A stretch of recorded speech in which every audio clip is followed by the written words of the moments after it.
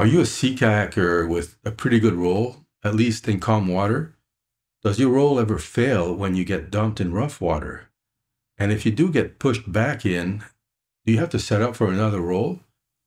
What if I told you that failing a roll doesn't mean you have to end up upside down setting up for another try, knowing full well it's just as likely to fail?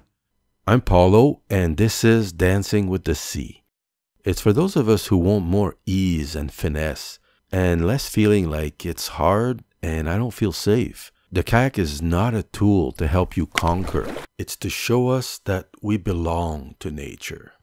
In this video, I'm going to share with you the secret to rolling a sea kayak in waves and how you can keep your head above water even in the roughest of conditions.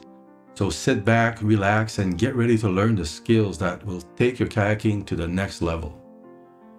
Having a good, solid roll that works in rough conditions can actually expand your paddling range, allowing you to visit those remote locations and keep yourself much safer. Here's a common problem I see, and there's a good reason why people do this. It works. It's deceivingly easy, at least in calm water. Can you see why this puts you in a vulnerable position when rolling in rough water? Let's play it in slow motion. Can you see it now? Right here. What if a wave was to push you back over at this exact moment?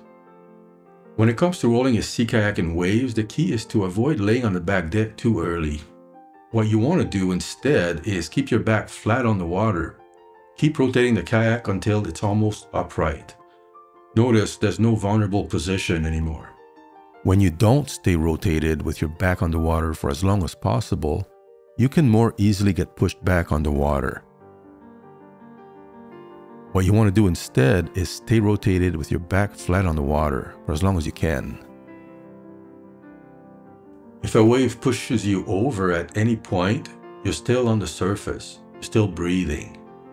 You can relax. And there's something else going on. You're not rolling blind. You can sense the motion of the waves.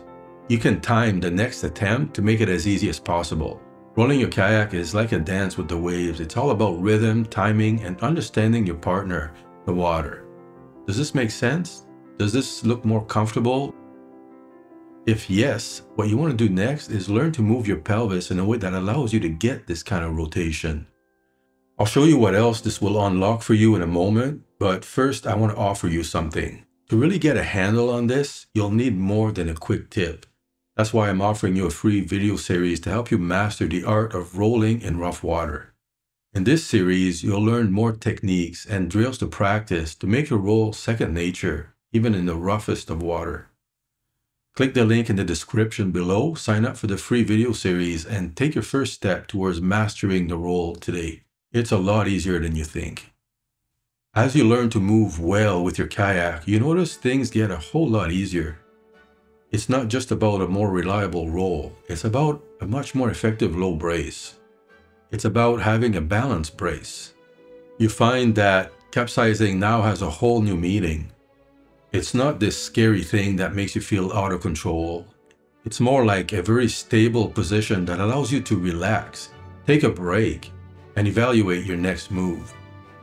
Of course, rolling your kayak is now a non-issue. You wonder what the big deal ever was.